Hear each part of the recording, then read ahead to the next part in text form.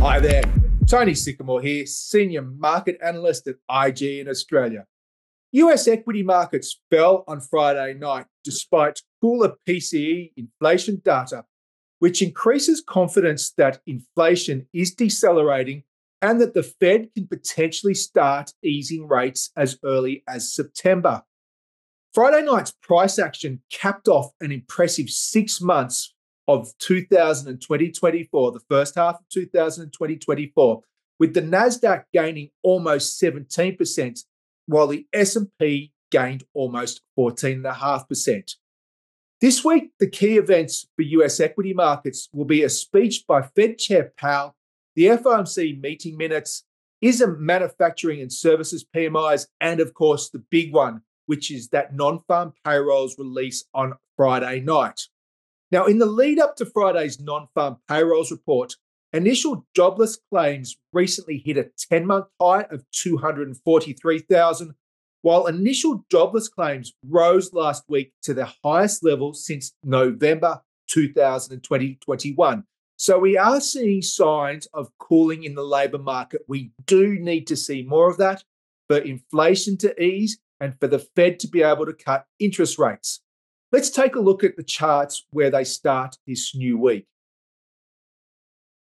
All right, so what we're starting with is the S&P cash, the weekly chart. And as we've spoken about many times before, it has been following a nice uptrend. Recently ran into resistance from this uptrend coming up here around 5,500. A marginal new high last week before closing back below this trendline resistance, or just on it if you like. But what we do know is this is what we call a potential loss of momentum or reversal candle. And it also follows a second loss of momentum type candle. So we're on a bit of a red alert, if you like, for a potential pullback. Furthermore, we do have some bullish divergence here on the RSI indicator. Now, when I say a potential loss or a reversal candle, we're talking about it not actually playing out in a definitive sense. It's not 100% guaranteed, but it does warn us that a pullback could be looming. Now, where do we need to see this pullback start to fall below to confirm that it is turning into something more significant? Well, in the initial instance, I want to see it break below these lows of the last 2 weeks, which comes in around 54.20-ish.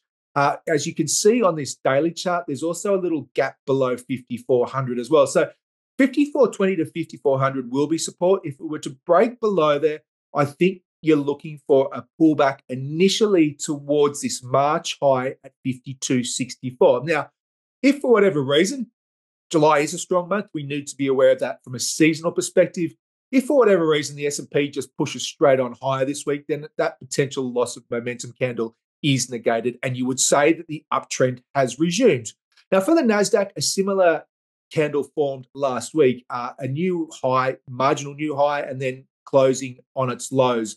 Again, one of those loss of momentum, potential reversal candles I just spoke about, and there is 2 in a row here as well. So if the Nasdaq were to break below support coming in around 19,400, I think that's probably a good sign we're going to pull back towards this uptrend support coming from the April low. So that, in the initial instance, is around 19,000. And if it were to start to accelerate, we'll work out our levels from there, the downside targets. But the big one, of course, would be the 200-day moving average, which is this orange line, and uptrend support coming in around 17,000. I'm not sure it's going to get there. At this point in time, I'd be happy with a pullback towards 19,000.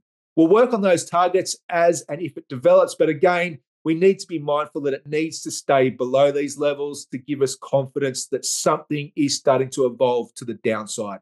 Thank you for listening and have a good week ahead.